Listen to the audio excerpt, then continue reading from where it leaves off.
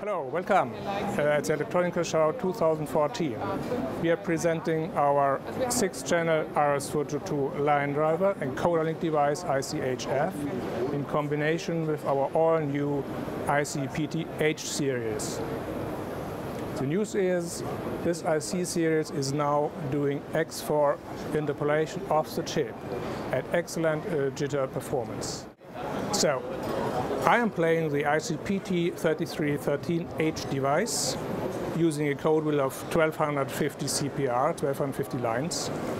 And what's on screen here is the result after X2 interpolation.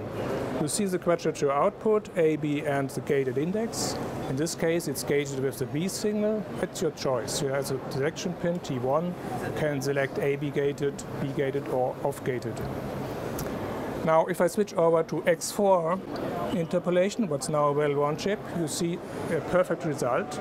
Now, what's on screen here is now 1250 multiplied by 4, so it's actually 5,000 5,000 cycles per turn, meaning 20,000 counts.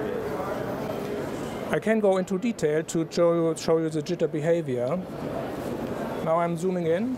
The trigger is changed on A, so it's free running on A.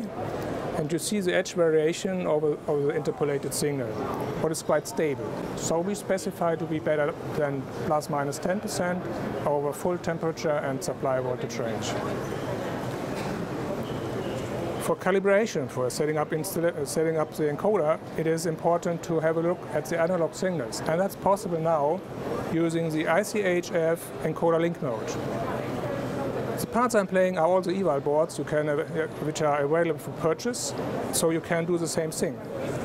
I am pressing a knob, and this causes the HF device to go analog. I switch back the scope so that we can see the analog signals. Now I have a look into the encoder to the amplified sine cosine signals, so we can see the gate with the index, sine cosine, and the analog U signal. That's a clear advantage for setting up operation, so that you have if you align the encoder, you can do this with help of analog signals, even better than with the digital signals.